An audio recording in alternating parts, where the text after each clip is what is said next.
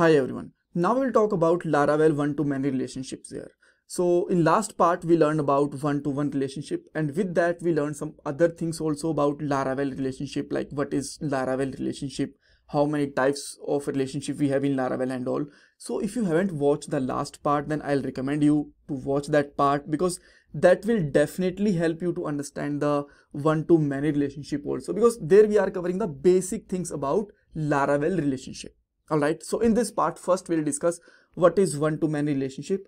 Then we will make a function in model, and that will help us to implement one-to-many relationship. After that, we'll see example, and at last we'll discuss some important interview question also.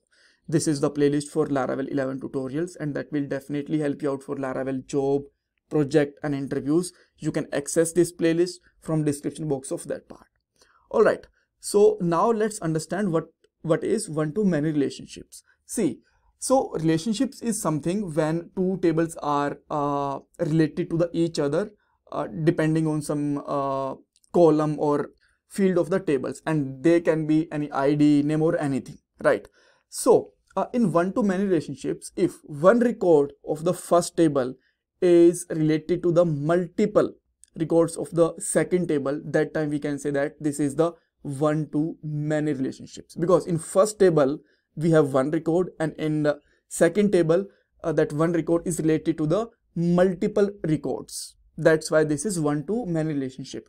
And let me show you some example for this. So here you can see that the ID1 is belong to the Anil seller, right? This is a seller table, so this is a seller name. So ID1 is belongs to the Anil seller, and this ID actually present in the three records: first one, then third one, and then fourth one also, right? So here we can see that this one ID is present in a one time only in the seller table and multiple time in the products table. So this is the one-to-many relationship.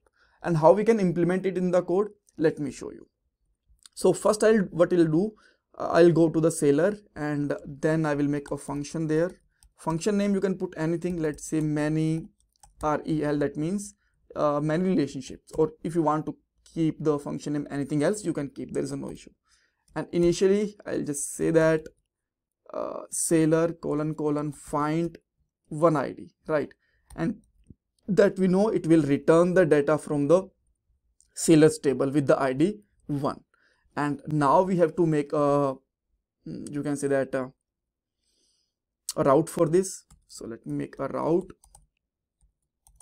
get, and there we'll say many rel, then seller controller : class, and then we'll say list. All right. Okay, so now if you will test this URL, let me just close this and open another one.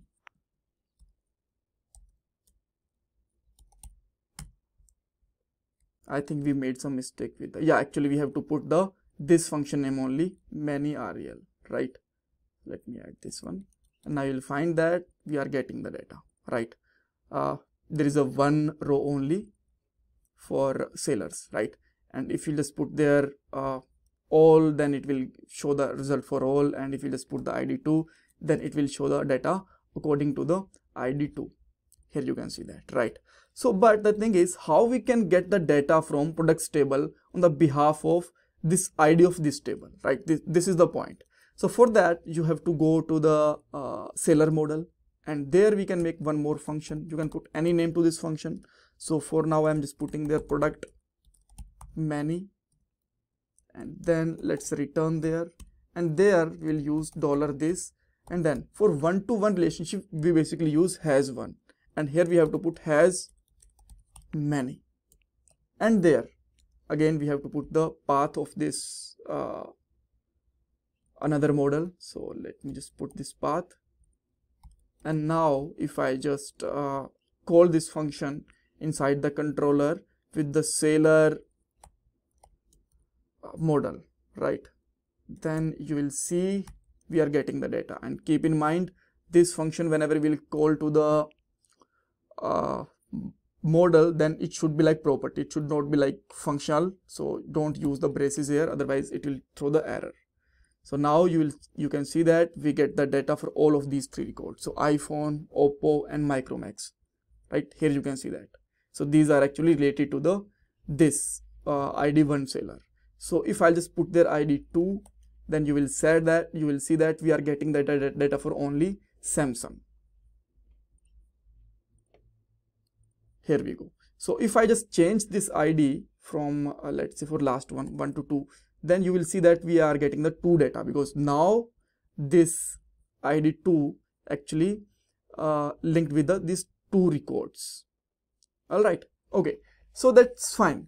Maybe you can again think, even that thing I already cleared in the last part. So if you will see like how this Laravel get to know like this ID is added as the seller ID in the second table. So this is the Laravel eloquent relationship structure. It will identify this ID, seller table ID, with the seller underscore ID only. So maybe you can think about this. So let's say if this ID is something different, maybe there is the owner ID, then how will it get the data? The answer is no, it will throw the error. Here you can see that. So what we need to do for that, in that case, go to this function and in second parameter just provide that ID manually. So our ID is here you can see that owner ID, right? So owner ID you can put in the second row in the second parameter, and now you will see this is perfectly working fine. So with that way we can use the one-to-many relationship. If you still have any confusion, any doubt, you can ask me in the comment section. Thank you so much for watching this part, and please don't forget to subscribe my channel, like this video, share your feedback in comment section. This is my Paytm number for donation. Thanks guys.